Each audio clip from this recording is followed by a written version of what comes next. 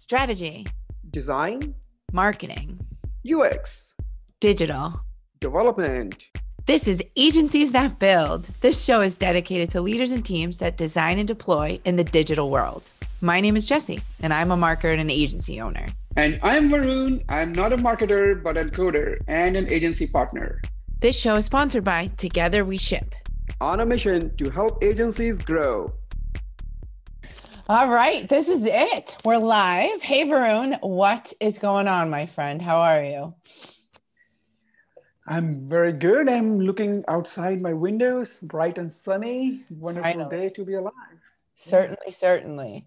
I'm right with you. We've had a few days of rain here, so I'm excited. All right, I'm excited for today's guest. Are we ready for an intro? Today's guest is a technology and business leader, an entrepreneur, a technical consultant, formerly a technical consultant at WeWork, was a senior software engineer at TopTail, founder and chief product development at Cobuild Lab. Angel Lacret. Welcome to the show. How are you?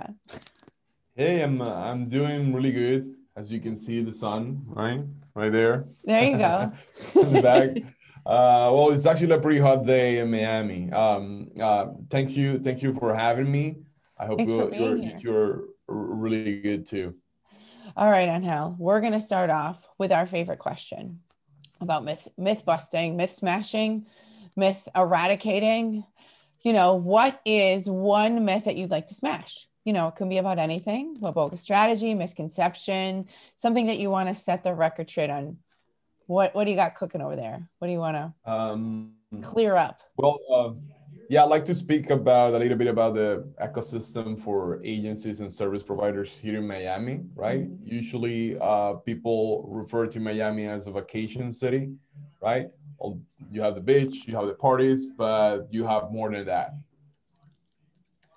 So there's more to do in Miami than just go to the beach or visit, I believe that. Or check out cool art. Or check out cool art. Or eat.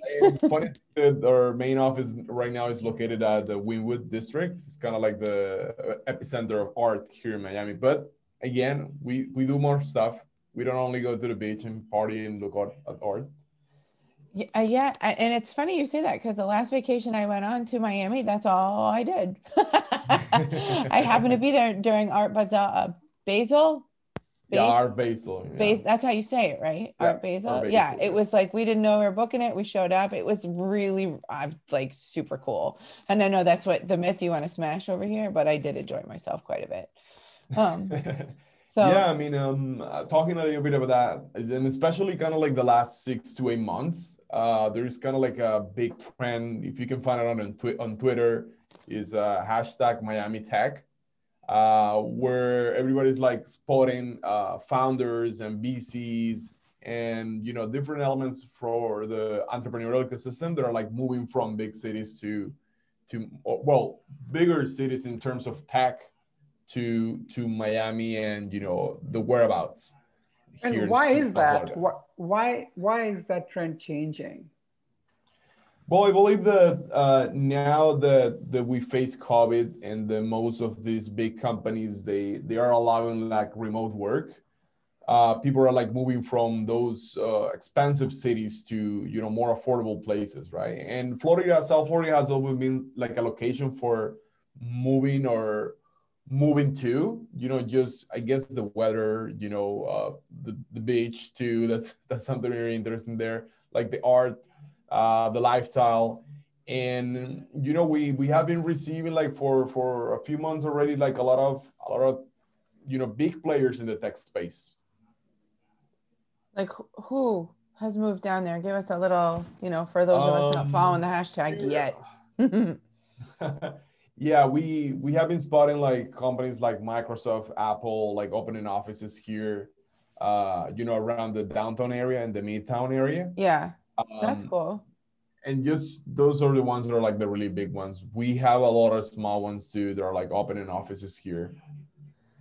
So with your expertise, coming from a place like WeWork and, the idea of co-working, is that something that you guys I know as we were prepping for this episode, I'm gonna be transparent for a minute. You have a really active space every call that we've had with you, which is kind of fun and cool. And, we're a little bit jealous of that.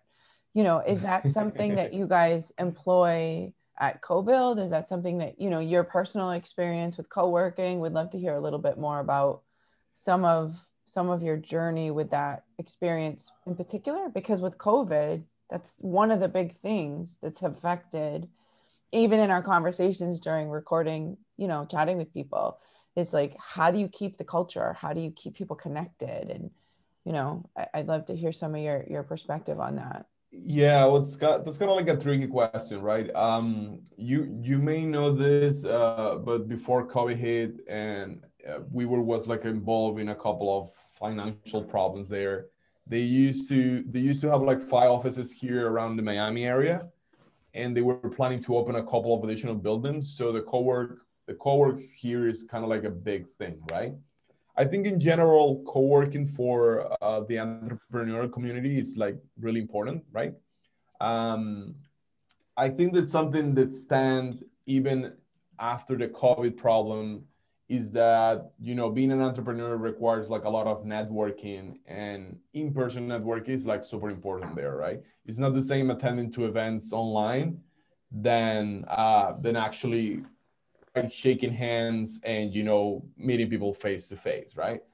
In the second part of your question, well, for us as a company, we have always been remote first. So since I started a company around 5 years ago, we have been having like staff outside of the country, in different parts of Latin America, Mexico. We have worked with people in Spain, and we also have customers in Europe and, in different other cities in the United States. So kind of like the culture of remote for us has been like always there. I think that this has been a boom for us too, right? Because now the hardest part about being remote is how you warm clients, right? How you communicate trust and how you present yourself as a serious company, right? And I think that kind of got a little bit like the COVID thing improved that, just because now people can take it like more seriously, even if they see it through a screen, just because that's how business is conducted, right now. Even interviews for big companies are now like remote, and following on that trend about now people can move to more affordable places or weathers where they feel more comfortable with working for a big remote company. Yeah. So you mentioned that you have been remote for quite some time. Even before you started this company, you worked with WeWork, you worked with TopTill, and TopTill, as many of the agencies might know, they are a recruiting company, right? They help you find resources, developers, and you worked in that company. That must have given you some experience on hiring and managing devs. But and as you started your company, the remote first was always the idea, as I'm hearing from you. Um, what were some of the challenges, if any, when you started? I mean, yes, right now everybody is forced to go remote. But when you have an option, agencies usually would like to keep people close to each other because of, proximity. They want to work and see each other every day. They want to build a culture and everything. But when you started the company, what was the driving force for you? And what were some of those challenges that you faced in the beginning before your processes were matured enough? Yeah, that's kind of like a really good question. It was indeed a challenge, right? Like developers for some time they're having used to work remotely since 15, 20 years ago, since the internet was like good enough to have like video calls and stuff like that. But the rest of the company, like, the marketing department, the sales department, even some people from the project, areas, and even some developers, they have, big challenges working. I wouldn't say like the appropriate term is it will be like working remotely, it's mostly like the isolation, right? The being alone in your house and try to figure out how to solve problems and try to get things done. That will say like is the biggest challenge ever, right? For us to be able to overcome that, we have to like, as you were saying, like become, more like a process company. That at some point you realize that nothing's or some things are not like, one comment away or one hand away. Some things they need to put like a process and workflows to be able to make them available for everybody who needs them, right? So I will say like the incorporation of those workflows, defining pretty well who is doing what at what point and where things are like one of the pillars of being able to have like a normal remote culture, right? Also the tooling, right? We use multiple project management tools for different areas. Even if it is a little bit redundant, the project area behaves different than marketing. Marketing behaves different than sales. So everybody has like their own like platform and tool that they use for communicate, right? So picking the right tools, that's also kind of like the second thing that I would say that is super important to be able to be successful in this remote culture. Yeah. So if I am an agency, a small start, or if I am starting to build or create a new agency and want to start going remote, right? What would be, some of the basic, most important tips that you would give me to start even thinking about it? Like, I want to go remote. I don't want to, like, I live in, metro, like a bigger city like New York or Boston. I'm not able to, I don't want to hire expensive resources. So I want to go out. I want to go remote, other parts of the country, or even you have experience in hiring people in South America, in Spain, in Europe, in other parts of the world. I mean, it's not easy to find people just anywhere. How you recruit, how do you make sure he's the right fit? Are there any tips, anything you can share that helped you succeed in finding and hiring the right people when they are not real in front of you? Yeah, talking about recruiting, that's kind of like a big deal too, right? I'm not like a people's person, right? I've hired developers that I literally never even hear their voices. I just talk to them via chat, via an email. We schedule like a test that they need to do. They deliver the test, and I just check out the results and how they work. And if I feel that they're like good fit for the company, I just hire them and make them, go on board into, we use a Slack for internal communication. So I just make them like a soft onboarding process on Slack, right? For people in different areas like marketing and sales, my sales department is actually local, right? For the salespeople, I require for them to have like an in-person interview just because I guess I'm not like I don't have so many experience dealing with salespeople. So I just wanted to try to make the best possible effort to make like the right choice, right? With the marketing team was similar. I did kind of like video call interviews, phone calls. There are actually a couple of templates that are online that we use for assess like personality, where they use like different weird questions like, how do you organize your closet, or how do you organize the clothing? Do you have any specifics way of doing that? Or there is like this funny question that I used to do in all the interviews for the marketing people, like, we sometimes want to bring people to the office that we have here. And kind of like once a month, we want to set those guys, just attending the front door, right? Just sitting there. They're going to be the ones who are going to open the door for someone who's coming in, or open the door for someone who's coming back. So those type of questions just reveal a little bit about personality, just because you want what you want to figure out there, if you and that person make like a good team in terms of communication, right? Because that's going to be like something paramount during a remote relationship. And of course, there's the traditional trial and error. Like, I've done a lot of trial and error. I really like to give the opportunity and provide like the means for people to work in their desired environment and with the desired tools and with the desired processes. But definitely, I mean, in that trial and error, we have had a lot of bad experiences with people who just don't want to collaborate. They are doing something else just because they're not like used to the remote life. They just cannot like work well with others. They don't like adjust to the processes of the company. And we just need to like then go and, try to find someone that fits, right? So I Yeah. would say like one of the key things hiring there is like personality, at least for those type of positions. And in the engineering technical space, it's just because I'm a developer and I have a lot of experience developing software. So for me, it doesn't matter if someone can speak or someone can collaborate with the other ones. As long as it's good, we will figure out, just because in terms of processes, the software development is a little bit more mature in that remote culture, right? You have big systems like, for example, like the Linux kernel, if you know a little bit about that, that's been developed by a thousand people all over the world, and they don't meet, right? They have like specific workflows when they do something, and then someone else kicks in, and they just make it work. So I'll ask one more question, Jesse, before I No, let you good. You're speak. good. Right? Keep going.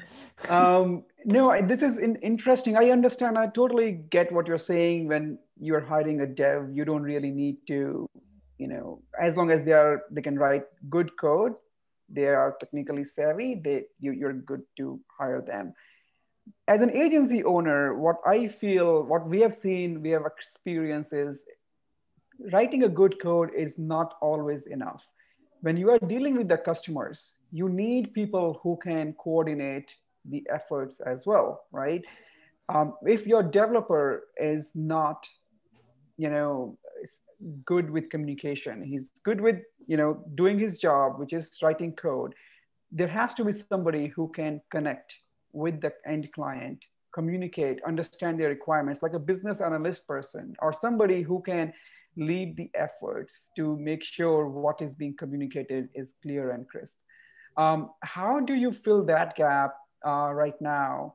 Meaning, when you go hire devs, clearly you said that you look mostly for technical skills, but do you go and hiring people locally, or you also, have people offshore who does the management piece as well? That's actually a really good question. As before COVID, like, and just let me put that a little bit. We filled that gap there with two different positions. We have a project manager who coordinate resources within a team, and then we have an account manager who is more like a contract level type of communication with the client, right?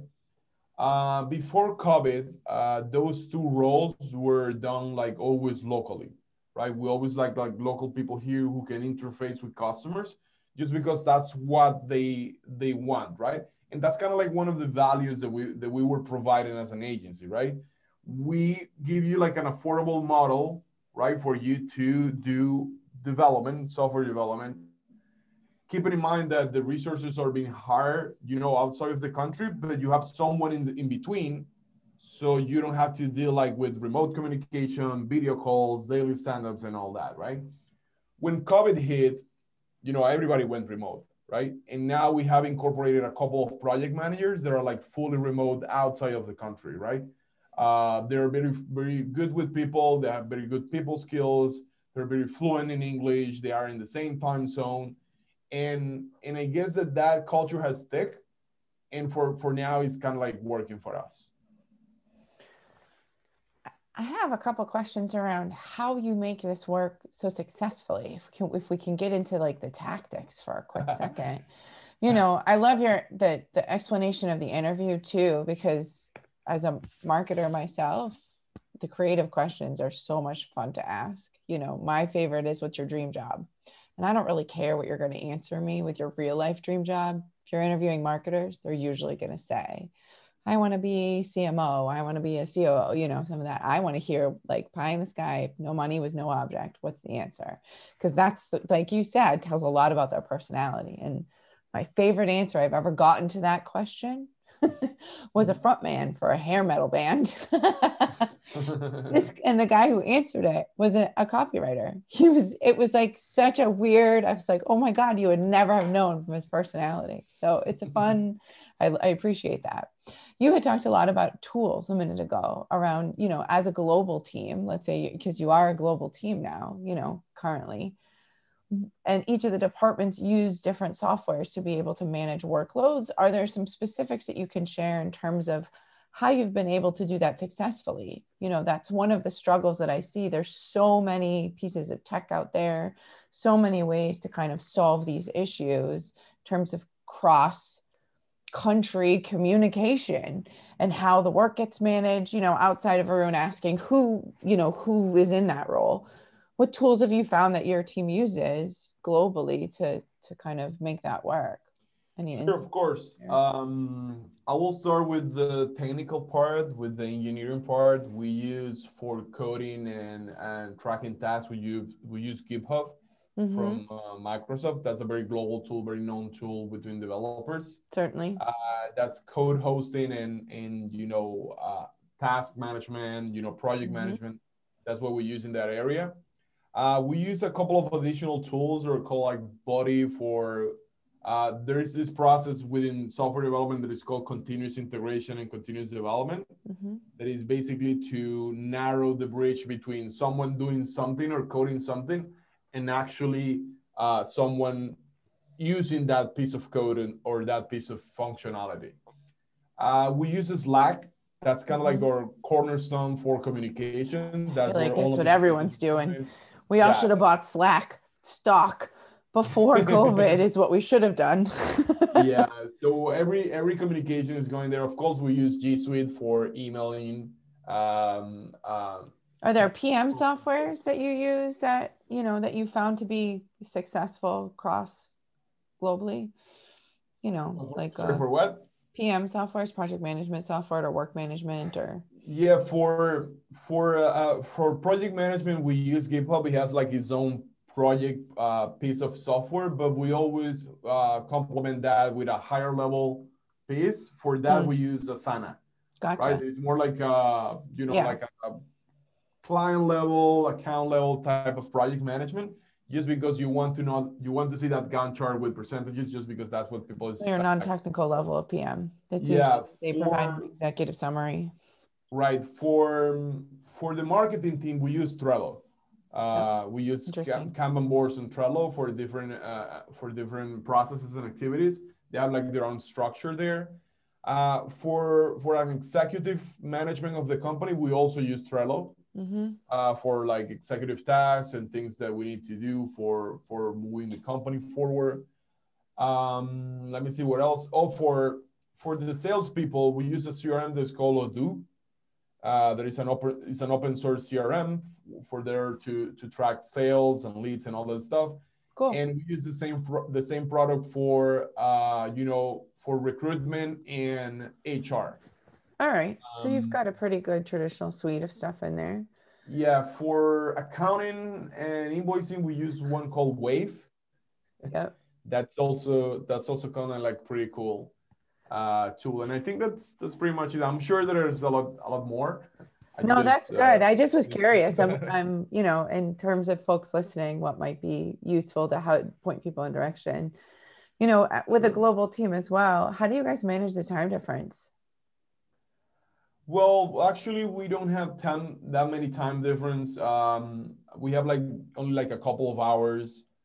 Honestly, I just set up the meeting or I get invited to a meeting and I just ask for not to have any meetings before 9 a.m. just because I like to organize my day or take a couple of hours for organizing my day. I know there's some people jumping those 9 a.m. and they have like 7 a.m. or 8 a.m. their time zone.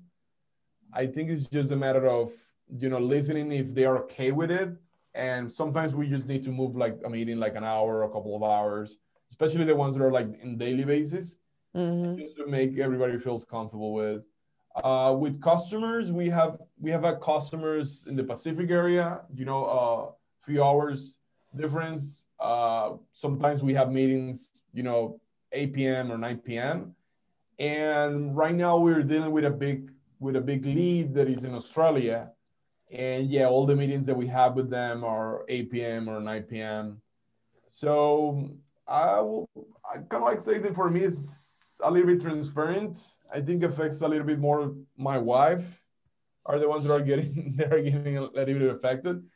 I know that as the leader of the company, I think that executive staff, if they are uncomfortable with a time zone, they probably are not like, so open to communicate that, just because one of the things that I do is like every couple of weeks I try to do like a pep talk, right?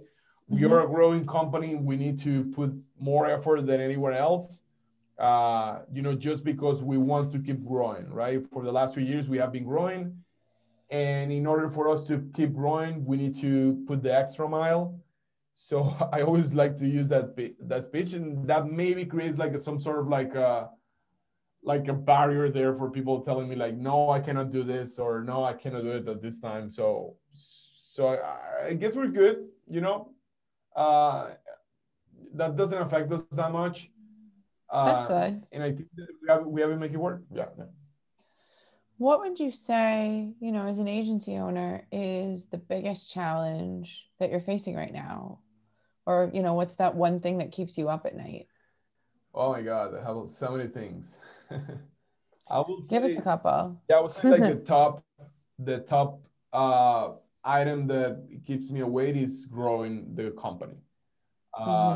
Getting bigger contracts, getting more clients, make sure that we are healthy in the sense that we have like a sane pipeline or a predictable pipeline of, new business coming through the door.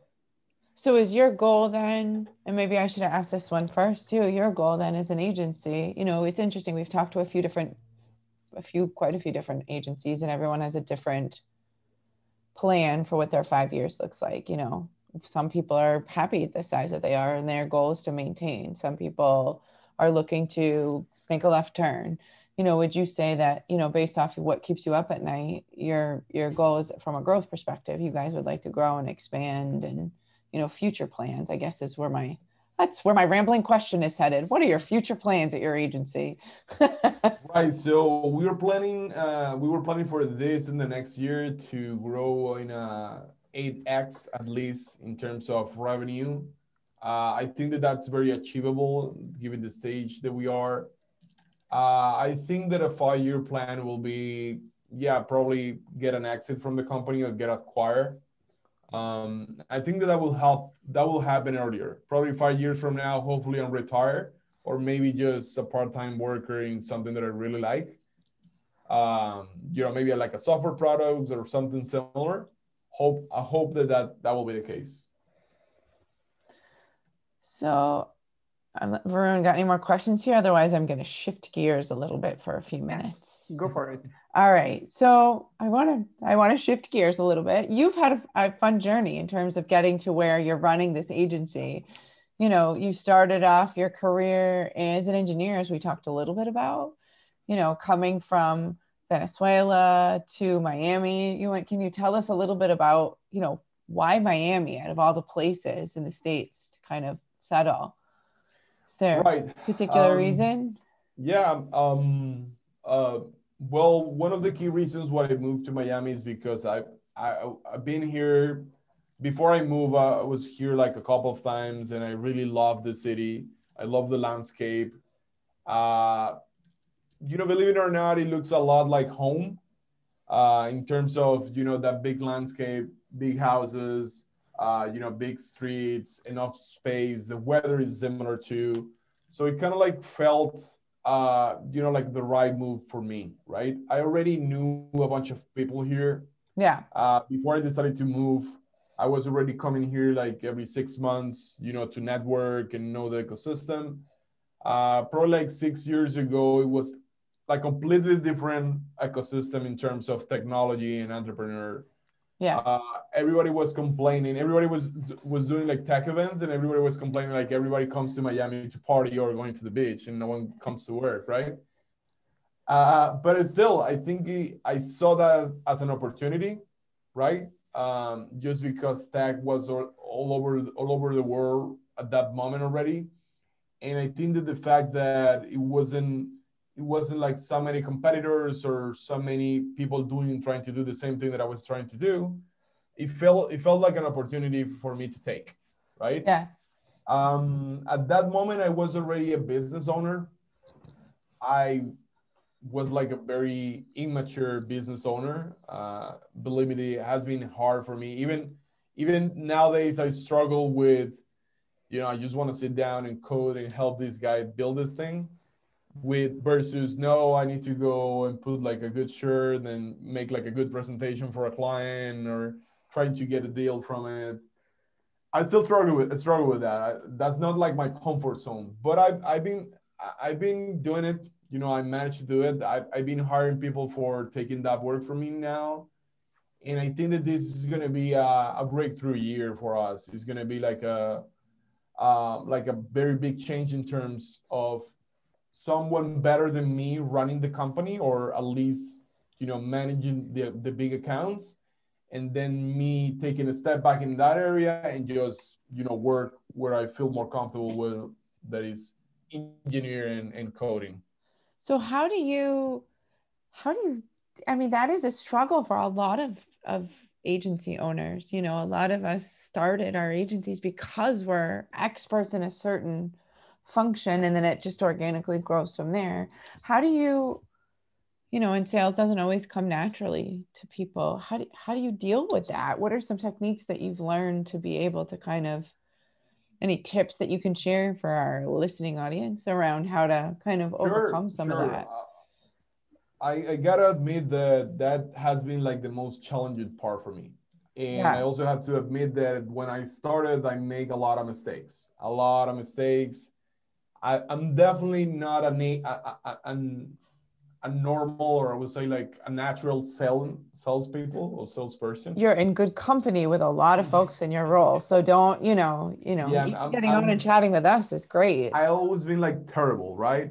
And when I go to a presentation, what I'm trying to do, what I figure out how to fix that problem is to be honest, right? And try to be as blunt as possible, right? People, when dealing with small agencies, they recognize that you're not a salesperson, right? They recognize that if they're reaching out to you because you have a lot of experience of marketing, they're not going to find a person who manages a multi-million-dollar company or who has those skills. They're going to find someone who does the work and knows a lot about the work and dominates the subject, and that's what they want to see. I think the people who goes to those type of places, and the ones that they don't, they just are like misplaces a little bit, right? Do you feel So, like your transparency and your vulnerability here kind of helps you close the deals in a lot of ways, is what I'm hearing? I mean, I certainly use it. yeah, no, Why not? So, yeah, I'm sure. I mean, I've been always like blunt. There are a lot of people. I think the most of our current customers, they like to hear you, even if they don't understand, right? They like to hear you that you dominate whatever they're trying to do, right? They want to feel secure when they delegate something. They want to feel that if they're making an effort into paying your services, it's in good hand. It's been taken care of, right? Um, I think that a second good thing that I've done in that space that have been working for me is like provide like a really good customer service, right? Many clients, I've lost money just because I want to give like a really good impression and I want them to feel like satisfied with working with me. Sometimes that plays good, sometimes that plays really bad because whenever you're going to do something else, you realize that you need more money and you need more resources to be able to pull out something. And then yeah. you say like, hey, what's this? It's not the same time as Can't before. call the client back. Excuse me, I need another 10 grand to build the thing that you wanted because I lied to you in the beginning. I didn't know how to do it. Yeah. I had that a lot, right? More than I wanted to admit, right? It's hard. It's like a rock and a hard place in a lot of ways. Yeah, but it's really hard. I've listened to a lot of podcasts, about how to deal with these situations where you're a provider. I also read a couple of books about selling, and also a lot of articles about value pricing, right? Sometimes people hangs into charging like a lower fee just because you're starting or just because you're a Mhm. small agency and you want to get the client because you just need the cash flow. But sometimes it's better to start like, charging like a good fee where you feel that you can give like 100% of yourself into achieving something and get that customer satisfaction that everybody wants to provide, right? I think that that has to be your focus. It is hard, I took like the long path to get there. So What I usually was doing is like charging low prices, and then when I knew what I was able to do, what I knew what it was being required for me to do something, then I would start like increasing the prices just little by little, getting more customers in that price range, then skipping to the next price range, and that's kind of like has been the last 4 to 5 years. that's so awesome. I mean, you brought up a very interesting point about value pricing because this does come up a lot. So you are saying now you are in a position where you do use value pricing more than selling a cheaper service. Is that what your current model is? Yeah, I will say like we started this maybe like 6 to 8 months ago, and I'm telling you that the company has like already 5 years. Yeah. So it was like pretty recent. Just because I know that people wants to feel more taken care of, and in order to do that, we just need to provide more value, and more value means like more time from us, right? Do you see that as a threat or a competition? Because many companies in the world, especially agencies or companies who have global teams, not everybody understand the idea of value pricing, right? And they usually go for a cheaper rate, and it's a race to the bottom. So how do you deal with that? Do you would first of all, turning down the client is not easy, right? Are you doing that a lot now? Because with value pricing, I'm pretty sure customers would say no if you ask for a ridiculous amount of money for a very small thing because you want to charge value or you are giving the value to them. Do you come across such situations? Yeah, I think that as I was saying, for this last 8 months, we have been, I guess maybe for the first time in our 5 years, we have been turning down customers just because we just realized that we cannot grow the company where we want it to be. You know, keeping that bottom of the price type of strategy, right? Yeah.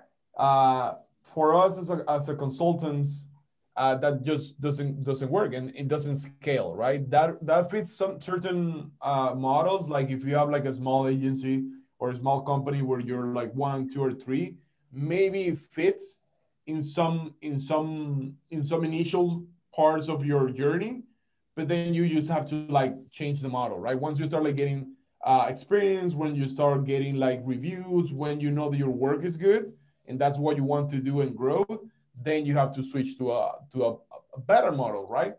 And one of the things that we have done is we have diversified like our clientele, right? We used to be dedicated full to entrepreneurs, and what we did with now we have like 50% entrepreneurs and 50% like small businesses and company, right? And usually for companies, it's a little bit better understood the fact that we're gonna take care of everything, right? We're gonna be doing this job for you, and this has a value that we have already stipulated.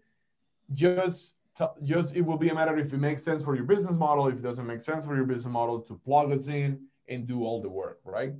But definitely, yeah. I mean, definitely, we have been turning down customers just because we stop being fit for certain type of scenarios. Yeah. When you turn them down, do you refer them out to other people? Like, do you have a network, say, sorry, we're Uh, not a fit? Or are you like, but go talk to so-and-so? yeah, I've known over my career. I know a lot of freelancers that I have on my like community groups and chats and group chats and stuff like that. I'm not like a big referral, a big source of referrals. But yeah, I mean, I've done that in the past, like especially like websites, for example. Like we're not like cut or fit for building websites just because we have like our processes more fit to systems and applications. So usually it's very expensive for us to build a website. So we just normally I'd say like, hey, you should do like a freelancer. You can talk with this guy. They probably give you a better price fitted for your use case, and you will just save money. And that's good enough for you. Cool. Well, this was a very interesting conversation today, Angel. Thank you so much for your time. I want to go through the list of where people can find you. They can find you on LinkedIn, the Twitter, at cobuildlab.com, right? Is there any other location where folks, if they want to kind of connect with you, those are the three big ones, though, usually that folks have. Oh yeah, for developers, my handle is at ALACRET, like in Twitter, LinkedIn, Facebook, GitHub too. It's a good source for now social encounters for developers. But yeah, definitely, I will refer you to cobuildlab.com. That's the company. That's what I want to push. And sounds good. Yeah. Well, thank you so much. For folks listening, if you learned something today, please share the podcast. And thanks, everyone. Thanks, Varun. We'll see you guys next time. Thanks for listening. Find our other episodes on agencies.build.com. Plus, we're listed anywhere you find your favorite podcast.